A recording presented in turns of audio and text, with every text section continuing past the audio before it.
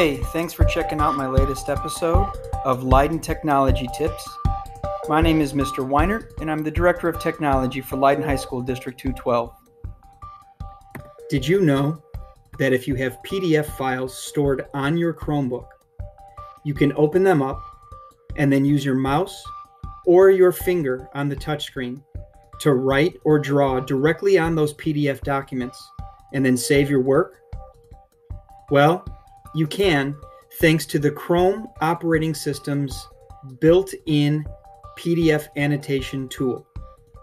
And the rest of this video is going to walk through a demonstration of how you can use this new feature.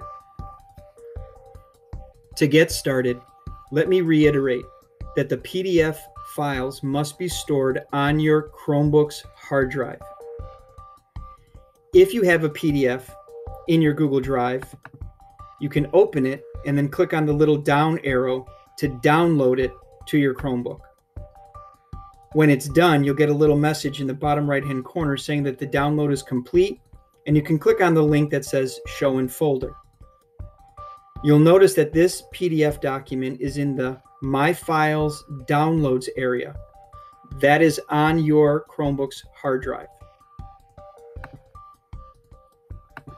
If the document is not a PDF, but it's a Google Doc or Sheet or slide deck, you can go to File, Download, and save it as a PDF. Again, when it's done, you'll get a little message in the Download Manager saying that the download is complete, and you can click to show it in the folder. Once you have the document in your My Files Downloads area and stored on your Chromebook, when you open it from here, this time you'll notice that there's a little pen icon.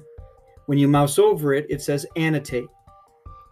If you click on that, the annotation tools will appear. You have a pen. You can choose the different colors or sizes. You have a highlighter. Again, different colors and sizes. You have an eraser, and you have an undo and redo option.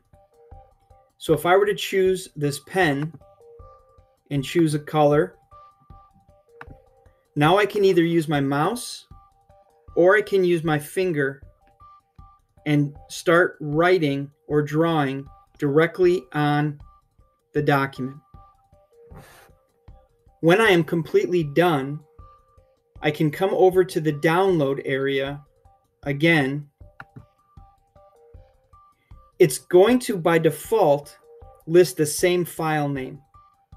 You can choose to overwrite the file that you previously had, or you can just change the name to have your own custom copy, but leave the template intact. So now if I go back to My Files, you'll notice that I have the template, which is here, which is untouched. And then I've also got my version that I saved with my name that has my work. Now I can take this PDF document. I could upload it to Google Drive. I could submit it as an assignment through Schoology, share it with my teacher. I hope this technology tip has been helpful to you, and that you can now use the PDF annotation tools in the Chrome operating system to write and draw directly on your PDF documents. Thanks for watching, and stay tuned for more episodes of Leiden Technology Tips.